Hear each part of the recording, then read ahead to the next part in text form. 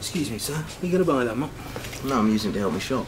You can't go around using a mop to knock stuff off shelves unless you're gonna buy it. Why not? It's been used now. We can't put that back on sale. Yeah, I don't use it as a mop, though, am I? Look, just put it back and get someone to hand stuff down for you. I'm not going to have someone hand stuff to me. I'm an independent person trying to shop independently. Then you're gonna have to pay for that mop. I'm not going to pay for the mop. Then you're not gonna use it anymore. Right, great. So what am I supposed to do? Buy a mop every time I go shopping? No, buy one mop, carry it with you. So I've got to carry a mop everywhere I go on the off chance I might run out of Frosties? It's still policy. Oh, it's ridiculous. Sorry, that was ridiculous. Well, you saw that? It was totally rude. I know. You should complain. You know, I can be a witness or something. Really? Yeah. He was just being a job's worth. I know. Idiot. Thank you. Sorry.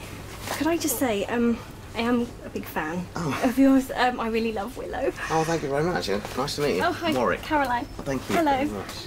Cool. Wait, could you just pass me the tea bags, actually? I was just trying to get those ready. You do not expect that, do you, in a supermarket? You pop out for a few essentials, you meet a lovely woman who's single, who also happens to be a fan. 172. And you get talking. Before you know it, you've only swapped bloody phone numbers and a meeting for a drink on Friday. Brian said I'd meet someone. Well, there you go. Are these condoms all right for you? Yeah.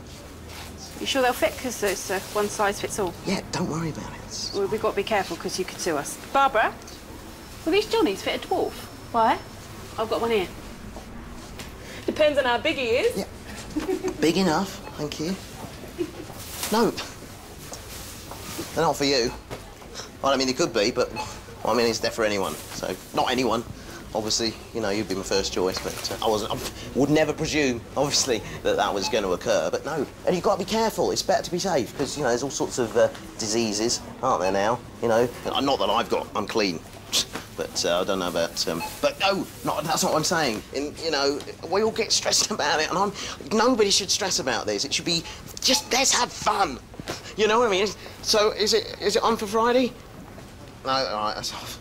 Good, I'll delete your phone number. Yeah. Thanks for that. I don't need them now.